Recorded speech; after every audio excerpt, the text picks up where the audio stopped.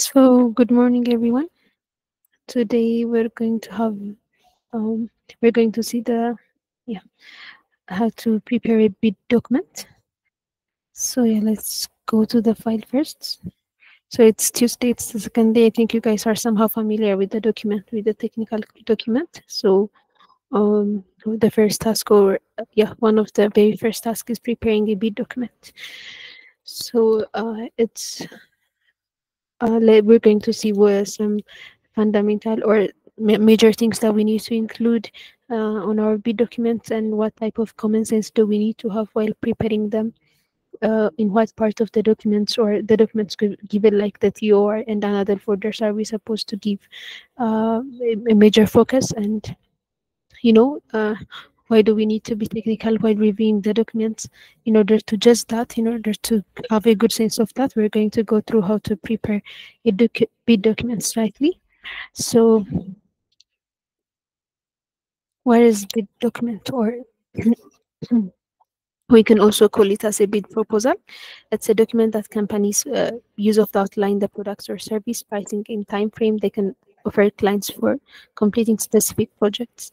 Like, so in this case, yeah, let's just, there is a note, so let's just make it general. There is a document, no, there is a company that is trying to provide, uh, that is who can provide some specific types of service or sort of service, or it might be material to, it might be human force and things like that. And there is also another company that needs to take that, or that needs to outsource its project or its specific project for another companies, so that there is a competition between different types or different companies in order to take that position, right? So the proposal that the person will write, or the other company who needs to take over the job writes, is called a bid, and the document is a bid proposal. Okay. So a bid proposal are primarily used to showcase companies' qualification and provide details for pricing, so that the prospective client can decide if they are the right fit for the job. So bid proposals are used by individuals and companies. So if the task is a task that can be done with an individual, it's okay to go with an individual, and mostly that the cases with a company that is verified as a company, or verified to work together with to work on that specific job or sector. Okay. So it might be companies that are being contracted out to complete project for a client. Because this, they can be used anytime one party is providing a good or service for another party, regardless of the industry. So there are some elements that we need to figure out, or that we need to include while preparing a proper, or a formal bid. So it needs to be formal. So there are some procedures that we need to follow. The first one is we need to include the client's contact information. So it will include the name, address, phone numbers, and email address of the client organization issuing the tender. Okay. So the tender means that specific job or task. This ensures that the contractor knows exactly who the proposal is addressed. Okay, and to provide contact details for any follow-up questions. So there are two types of companies here. The first one is the client, and the another one is the contractor's contact information. And this of the contractor bidding company, the contractor or bidding company, including the name, the address, and every address. And this is crucial for the client to know who is submitting the bid and how to reach them. So we need to include both of the information of the client, or in this case ourselves, and the contractors, which is the company that we are applying the bid or applying the job for, and the job name, which is so in this case, I mean, in this bracket, I have included something that might, in order for you not to crash with this part. If you have noticed, we have included some suggested format of the document that is recommended. So also we can include all this format here. So you have the right to follow up any format that you got suitable, or that you can say that it's appropriate. But yeah, there are you can understand some of them that are main, or that are major to include from this. There are some aspects that are a must to be included, but the format and the labels and or the naming, it's their decision. So we're going to include the job name. So in job name, it doesn't mean only the specific titles or name of the project also obviously need to be included, But also, look, it says this helps in clearly identifying the projects and ensuring that the bids are directed to the correct proposal, right? So in the mentioning the job name, in the job name section, under it we can mention that in order to clarify the jobs, like we can mention the introduction of the job or the things. Uh,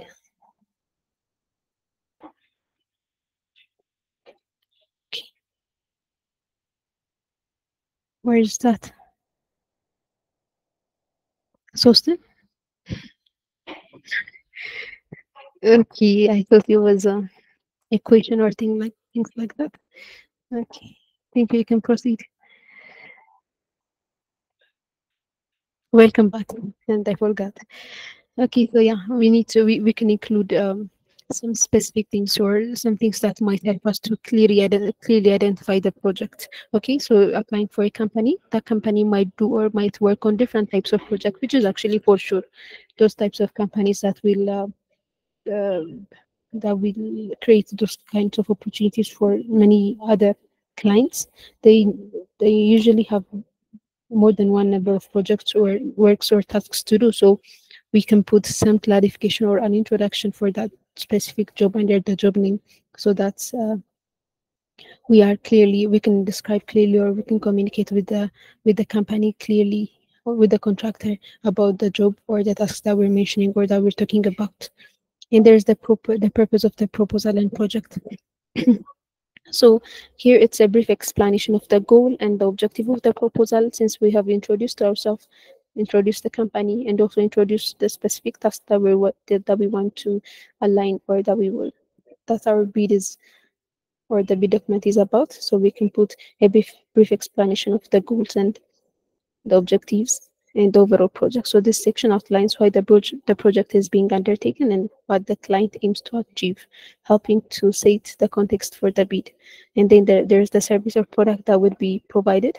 So if you're going to take that project, there might be a general outlines or general common senses that you will mention in order to do, or in order to accomplish that task. But you also need to put a detailed description how you're going to address the task, or how you're going to solve the problem, or the how you're going to do that specific work. Okay, it might be service, or it might be providing a product. The contractor will provide if awarded the bid. So this includes the scope of the work, the specifications, and any relevant details. So it seems like most of the major things about the bid or your proposal is going to underline on this specific portion, or on the service or product that would be provided. And then there's the pricing of information, which is also a major thing. So you need to put a highlight or a general, depending on the type of bid, okay, or depending on their TOR, you're going to put maybe a highlight or also a breakdown of the cost associated with the proposed service or product. It should include itemized cost again, depending if it is something that is related with products, you're going to put the values, or the amount of the price of the products, and also the total project cost and the payment terms and other financial details relevant to the bid. Okay. There is the additional terms and condition of the agreement, which is any extra stipulations or conditions that apply to the agreement. Okay. Or if might address some things that are some unseen risks or unseen cases that would happen, and how to handle those things. So you might include warranties, liabilities, payment schedules, also like the payment according to the payment terms you have mentioned on the pricing information. You can put the payment schedules and dispute resolution procedure. So this section ensures that both parties are aware of and agree to the terms under which the project will be carried out. And of course, the project timeline. So an outline of the project timeline for the project include the start and the end dates. Not only that, you need to be reasonable about the dates that you're going to put on your bid document. Also, not only being reasonable, you need to, as long as you want so if as a client, you need to take that project, right? So you need to make them, or as much as possible, you need to put uh, timelines that will correspond to the timeline of the company, okay? So it will help the client understand the time frame within which the contractor expects to complete their project. So this one is from the document. So the suggested format to include inside the document is the summary, the project plan, the methodology and approach, team qualification, previous experience, risk management plan, financial proposal. So the things maybe that are not mentioned in this part is yeah, most of them will align with the introduction part. Okay, so when we say executive summary, it might say under the journey we have said that we need to mention some parts introduction to the job, right? So after including the job name and the job title as a headline, so the introduction, the executive summary, we can include them under the job name. Okay, the project plan, it's mostly it's about the timeline, the project timeline and the milestones, since you need to be specific. Also it's considered as in the project plan, you can see it's not only about the timeline, you can see how the person is thinking to achieve or to tackle those. It's not always a problem, but how he is thinking to finish the project or to do the project. The methodology and approach also mentioned here in the purpose of the proposal and the project, right? No, no, I mean the service of product that would be provided, right? So, like mentioning the service or the product that would be provided, we're going to include the scope, the specifications, and every detail. So, we can include the methodology and the approach as that. So, also we can take these headlines, okay, and include the things that are mentioned here. In the team qualification, of course, this is very important, especially if the thing that you're applying for is something related with technical issues or very much related with the human power, then you need to say or you need to mention how your team is qualified or is able to finish that project on the given timeline and with the expected or more than expected quality. The previous experience is something that is not mentioned here, or I don't think that there is a place that you can include this thing here. So if you have an experience that is specifically related with this TOR or with this companies or with the specific task, then you need to mention it. So it doesn't need to be any types of experience, okay? But probably if you're applying for a specific thing, for example, if you're if you're applying for a specific thing, you need to be a company that who is doing something related with that task. But the point is, if your experience is not related with that task, it's not going to be that relevant in the financial proposal, of course, as mentioned here. Okay, so you can merge both of them and take whatever is right for you. So maybe those I will consider them as some tips. Tips. Okay, yeah. So get the first one is trying to write a bid proposal. You need to get a deep understanding of the project. Okay. So the first one is the draft, and we need to know exactly what the project entails and what the client is hoping to accomplish. So by this, it might not be just going through the yeah. We need to know what the main task or the major thing that we need to accomplish during those projects, or that the client or I mean the contractor needs us to accomplish. That more of we need to know the details. Okay, what type of quality are they expecting, what type of experience do they have before, and yeah, we need to be familiar with the type of works that company does and also how they do it. You can often do this by reading the job description but ask the client for additional information. And then the second one is research the client. So as mentioned before, learning about the client, which is yeah, can help you write a bid proposal that will impress them and communicate that your company is ideal for. So sometimes of course, you're going to add the things that you will see or that you will get relevant to accomplish some task. Of course, that is very useful, but also knowing about how that company do tasks, since the company will have a better experience on that specific task than us, it would be useful to include those methods directly in our bid document or in our plan to accomplish that task. Okay. So if the client is another organization, like research the company and explore its website so that you can evaluate their challenge and values. And also the competition is one of the major things. Okay.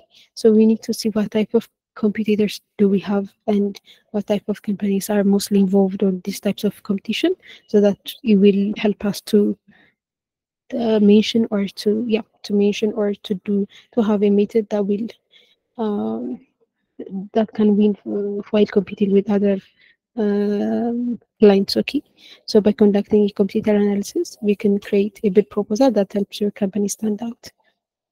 And consider offering an additional good or service in order to make sure that your company is able to set itself apart from the competition.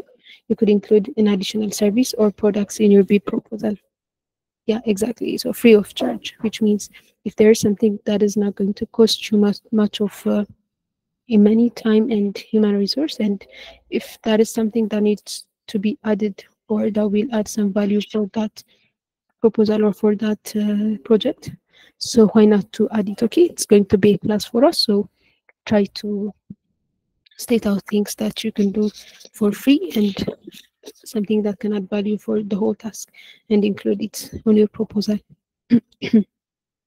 We need to include relevant informations. By relevant informations, we mean uh, there might be many informations that are relevant when you read them, when you know about them, that might seem relevant. But your question is that information useful for that company? Okay, writing that information inside the document will, it might be something that you have accomplished or your company have accomplished, but if adding that thing or if that news is not going to add anything for the contractor, then you don't need to add it.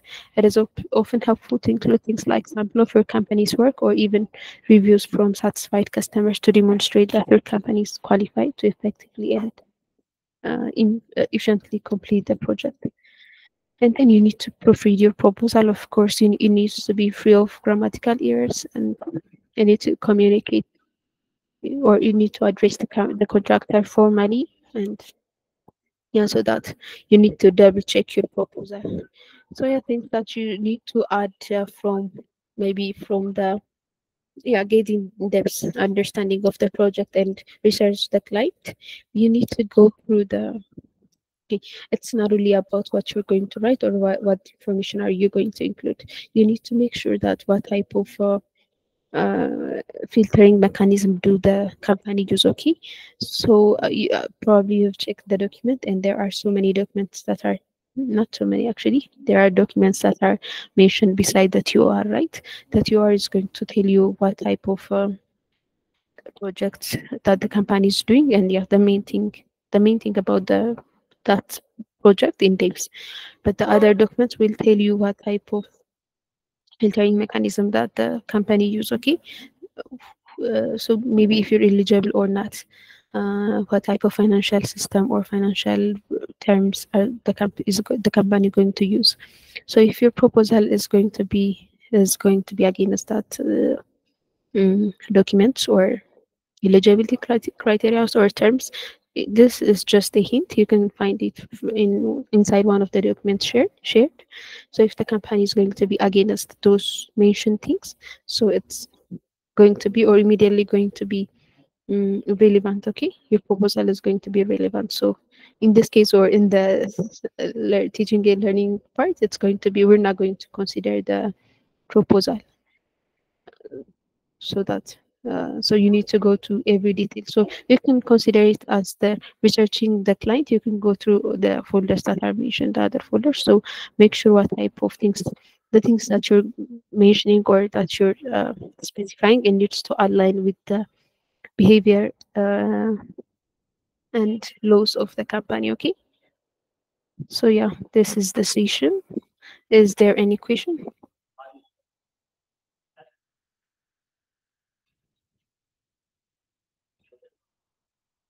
Okay, there.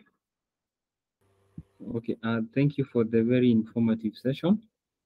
Uh, Mine is just a question, a follow-up actually, on those documents that were provided, which actually have been copy pasted from original documents of GIZ, and thus there's some there's a lot of disarrangements in the words, so we are unable to actually proceed with the challenge or assignments efficiently because there are some parts we cannot read very well. Okay, Gita, what do you mean by read? Yeah, those documents are some real documents that are shared from exactly from the company. Okay, the GIZ. So, so that it's going to be a real world problem. So, what do you mean by that? They are how soon? What do you mean by they are not readable? Do you mean they are not readable? You can't read them, or so like it's the structure of the documents that are not right? Which one is that, Gitir? Okay, the wordings are very clear, but the structure, you find some sentences supposed to be here, it got shifted to somewhere else. So Yeah, it's a bit of understanding. like it. Yes. So it's not that we need you to go or we need you to understand. There are some. It's not that inviting to read the document. I get your point. I'm seeing the document too, but yet the things that I've mentioned earlier, for example, the eligibility in the financial terms, are something that I've just seen, like trying to see the document and trying to see the general thing. Those are the things that I've just so like going through two of the documents and things like that. So you are not supposed to understand every details of every document as you're going to go through that. You are okay, but you need to understand what's the document. Actually, just first try to understand what the general thing about that document is. Okay, so so that you need writing your B document, you will understand which part of that document is related with the specific task, and if you get it irrelevant, it does mean that every document have a thing that is that will uh, that will make you really write your bid document. Okay, but you're going to get some information from that. So yeah, try to relate while writing your bid document. Try to understand every folder what they are talking about, and go through some of the folders which you think they will help you for the bid documents. Okay, guitar. Yeah, I've just saw an emoji. Okay, thank you. Other question. So is that clear? Everything is clear. If anyone, is that clear? Okay. I have profile sustain.